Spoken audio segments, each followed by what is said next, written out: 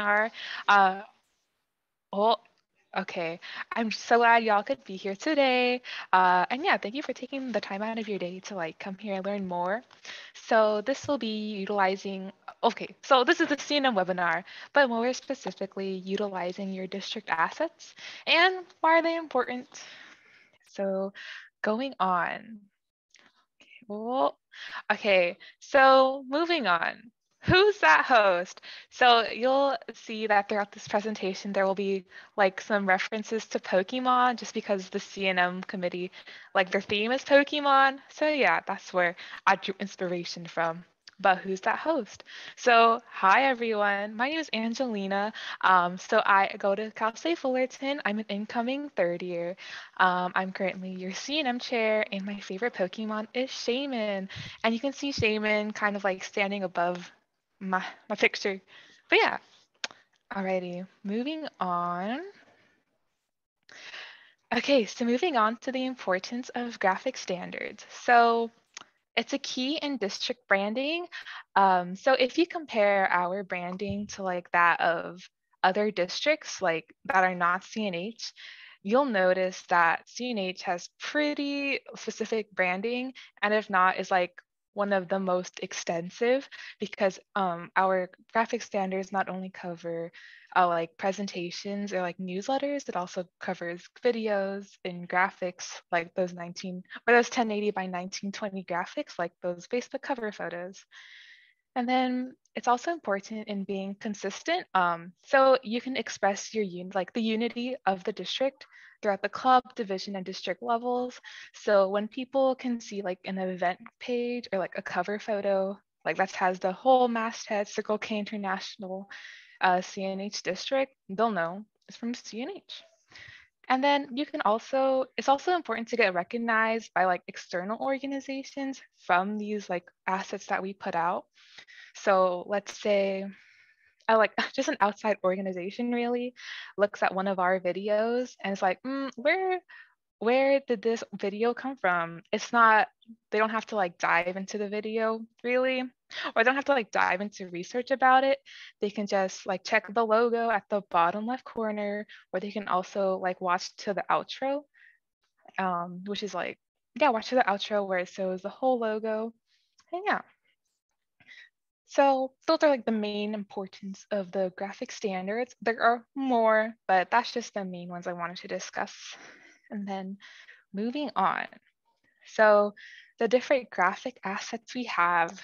So these can all be found in the district style guide as well as the graphic standard assets folder, which I'll be showing you where you can find them later on.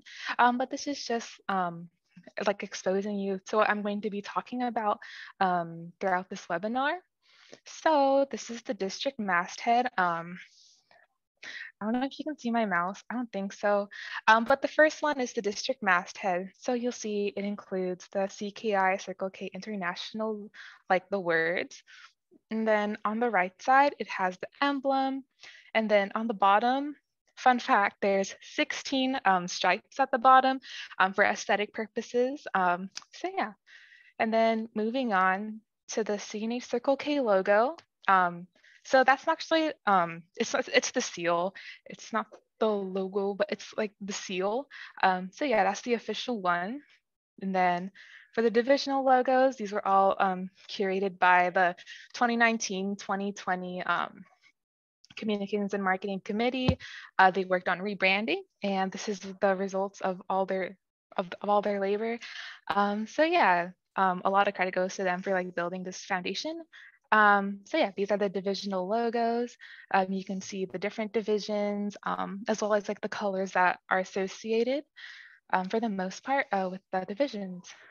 Then going on to the presentation stripes. So you'll see the presentation stripes kind of, you'll see it on this presentation as well as more. Most likely you'll see them at like the workshops upcoming or any other webinars for if they want to uphold the graphic standards, then they would need to have those presentation stripes. And then moving on to the district emblem. So as you can see, it's one of the things we use for the masthead, and it's also used in like other media. So yeah, just taking to know all of those assets. And then we'll be going on how to utilize them. Alrighty. Okay, so graphic standards 101. So graphics. So the asset you'll be using when creating graphics are the district masthead. So as I said before, this does include the CKI Circle K international words, and then it also includes the emblem. And then at the bottom, it does include those 16 stripes as well. So this is an example from the CNH CKI Decon Awards. You can see how, so as a location, the masthead is at the very bottom of the graphic I believe it should be at the edge. And notes for the graphic, that all parts of the masthead must be visible and not be obstructed. So let's say you have a presentation that kind of blends in, like the background kind of blends in with the stripes. Unfortunately, that wouldn't be meeting the graphic standards because the stripes like do have to be visible. But yeah, that's just one thing to note down. And then just for like future references, so common dimension sizes are 1920 by 1080. So usually that would be for like Facebook, like event photos, or Facebook like landscape photos, I guess. 1080 by 1080 would usually be an Instagram post, like a square. And then 900 by 400, that would be a Discord post. Yeah, that would be a post for a Discord event page. But yeah, okay. And then so I'll just be showing you on where to find these like district mastheads. So I'll go on like where to find these folders later on, but just for now, you can just know that you can find these through the website. And so for the CNH Circle K graphic standards assets, so if you go to the folder, you can see a lot of media that are available that need like their particular assets. So you'll want to go to district masthead / stripes. And then you'll also want to go to graphics. But yeah, you can see how those are like available if you're doing a presentation, a newsletter, or even a document. But yeah, you want to press on graphics. And then you'll also want to choose the color that you want to use. So there are the district colors. There's like specific shades that they do have to be for it to be a district color, such as their color code. But yeah, there's yellow, white, red, orange, olive green, all that good stuff. And then if you are someone who does use like Adobe Illustrator, then those files, if you want to edit, are also available for you to use as well. All right. Okay, I'm just making sure I didn't miss a slide. Okay, and so how to know if a graphic follows the graphic standards. So it must have 16 stripes, the CNH Circle K emblem, and just the words CKI Circle K International. So sometimes you'll see graphics, or sometimes I'll see graphics with just a little too many stripes. And so I'll be like, do I really want to count them? So then I count, and then it ends up being like 18. And then I have to notify that they do have to like repost. But yeah, it's something to make sure and keep a note of.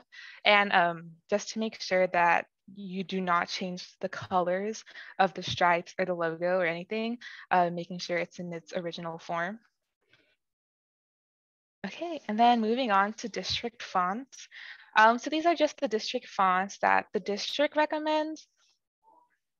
You'll see that in like a lot of documents that Century Gothic is used, as well as these other fonts listed here. So Myriad Pro, Century Gothic, Archerlight, Garamond.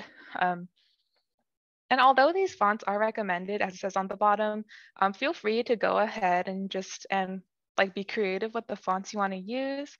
This is just like a suggestion if you can't like find any fonts you do want to use. Go ahead and like feel free to make your graphic stand out, make it look pretty with some fonts.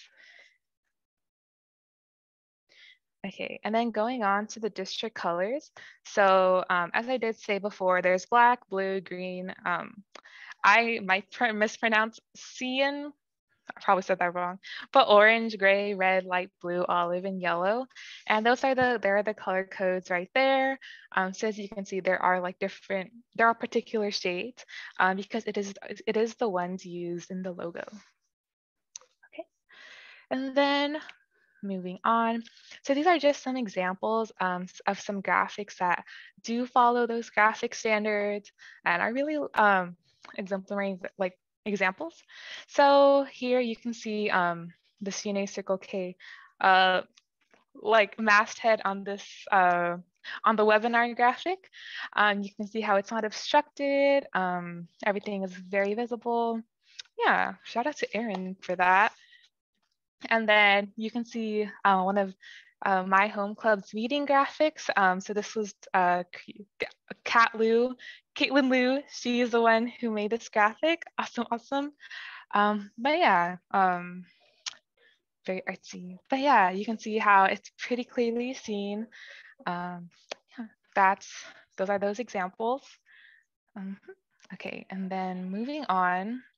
So moving on to videos. So this is where you kind of need some editing like software, or not necessarily software, just like some knowledge if you're going to be inputting, if you want to make sure those videos are up to graphic standards.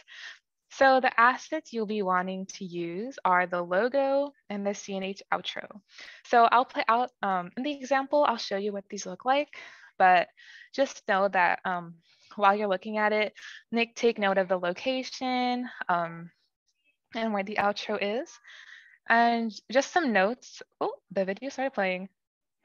Okay, just some notes. So if you can see the logo on the example, these are the, oh no, these are kind of like the numbers to put in when putting in the logo, when putting it at the corner or at the position. So yeah, you can see the position is all that, scale, opacity, and then this is just an example of what to look out for. So I'll just play it just as an example. The audio, I don't think I shared my audio, but that's okay. It's just the visuals we do see. So yeah, you can see the logo. It's not totally transparent, but it's not totally full either. So it's at 13% opacity. And then moving on to the outro.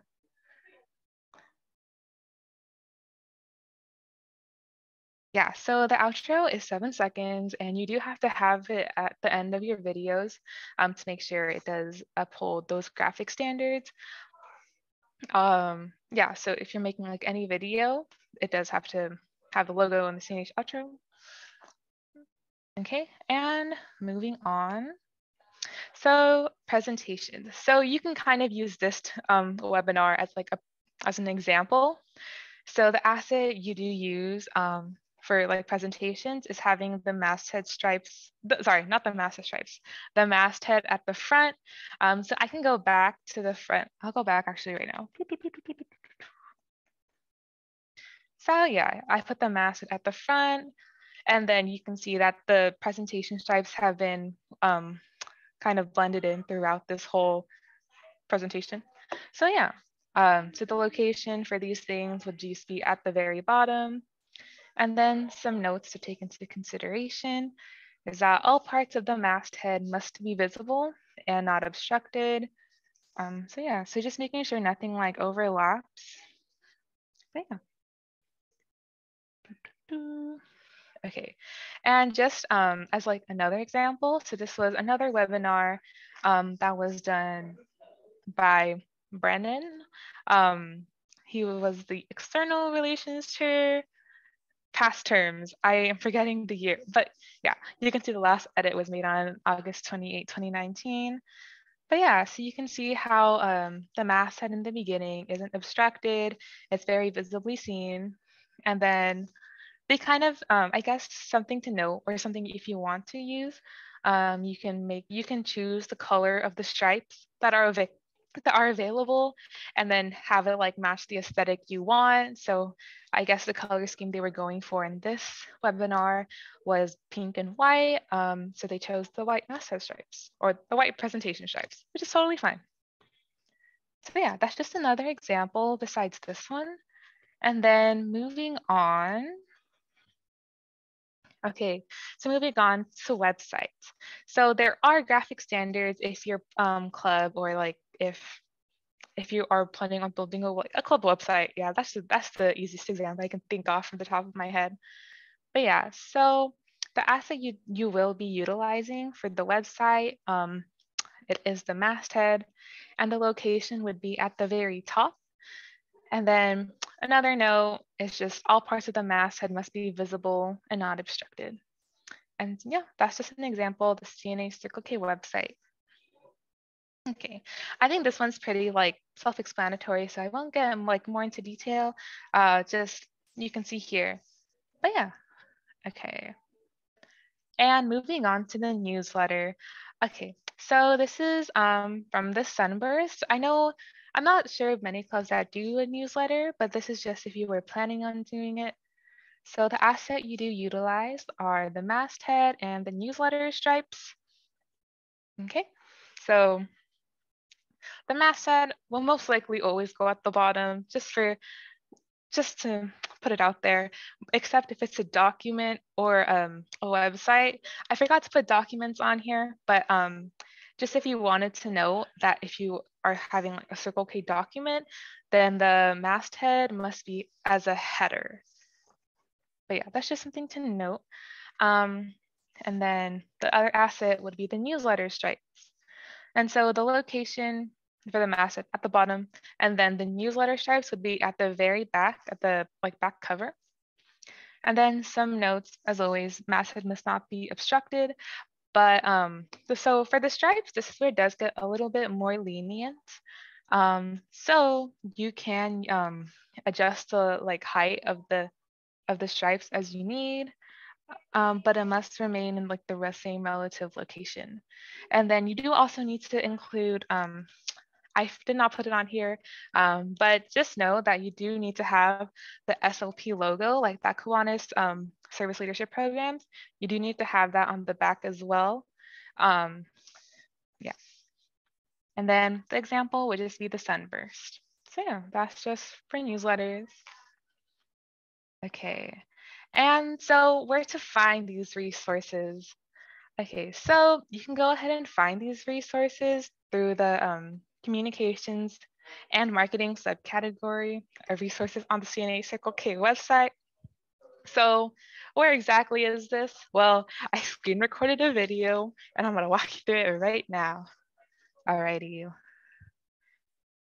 So here I am looking up CNH Circle K. It does take me a while. Okay. Dun, dun, dun. So yeah, you want to press on the three top, it's like 3 lines, and then you want to press resources. And then on the phone, I had to scroll down, but on the browser, I believe you don't. You just have to find communications and marketing.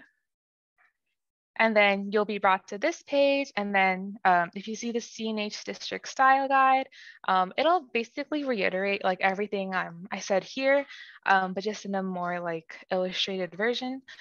And then there's also the graphic standard assets. So if you're like, if you like have a PR position in any of your like clubs, then I would recommend kind of favoriting that folder if you're like a publications person or like a historian, because you will be like utilizing those assets quite like more frequently than most. But yeah. And then there is the graphic request form. I do need to update the link, but there is a graphic request form available if your club does not like have any of the resources to for like create a t-shirt design or any of those. The CNM committee will happily do so. But yeah, so that's just where you can find those resources. Okay, and yeah, so I just pressed on the CNH district style guide, and that's where it brought me. And then I do a lot of dramatic zooms. Okay, But yeah, so moving on. Oh, okay. And then you might be wondering, who else can help me? So, besides me, I have an amazing committee full of awesome, talented, hardworking people who will not hesitate to answer any of the questions you might have. So yeah, this is just like the committee graphic that Jacqueline made. But yeah, those are the names of my committee members. If you're wondering on anything that maybe I can't answer, um, then I'd recommend like reaching out to any of these people. But yeah. And yeah, that was actually all I had. So yeah, I'd like to thank you all for coming out once again. And that's my contact info if you do have any questions. But I can also take questions right now if you have any. Austin, oh, yes, I saw Austin, you raised your hand. Oh yeah, I have some questions. I have multiple questions. Okay. Yeah, so you said earlier about when you're talking about graphic standards when it came to documents that the Mm-hmm. masthead must be on like the header of a document. Mm-hmm. For multiple page documents, should the masthead be like on the top of every single page or just the first? Yes, for every single page. Oh, Ooh. great. Mhm. Oh yeah, and also I was wondering, are you still recruiting for committee members for your CNM committee? Ooh. Unfortunately, I am not. Yeah, unfortunately, I'm not. My committee is full. Oh, okay. And my last question for now is, I was wondering if you have like any like content suggestions or ideas um, that like clubs can use in regards to like membership recruitment and retention. Ooh, okay, for sure. Um, so I guess I can use a little bit of social media like coordinator experience when answering this, but really just like remaining active on your social media is really important because when people are coming into like college, they want to be part of something, they're looking to be part of something, and they want to be part of something that's active. And just making sure that your social media is active is like the best way for them to kind of know that, oh, this organization is doing stuff, maybe I should come out. So yeah, I think just being active on like your social medias, like even if it's not like daily, it can even maybe like weekly or like bi-weekly. But yeah, just like posting something on like your Instagram story would be helpful. Because I just know like a lot of people you do use like Instagram. Personally, I do. But yeah, I saw there was a question from Dave. Yeah, I have a quick question. Are there any special projects that C&M are doing that you might want to share with us? Oh, okay. So some like different things that we are working on. So one is like we're working on creating like kind of a district recruitment video, which is kind of like a club video, but for the district. Like let's say a club doesn't necessarily have the resources to like create one themselves. They can go ahead and use the district one that we will be making and hope to have done by fall. And this would just be used compiling a bunch of different like district footage and from like different divisions. But yeah, and then some other projects that we're working on are also creating like divisional backdrops. So let's say there's a division that's kind of like, oh, what kind of backdrop should I use? Then the my committee is also working on like creating backdrops so they can like overlay photos over, just like for recognizing or really anything as like a blank slate. And then another project that we're working on is also creating a business card template.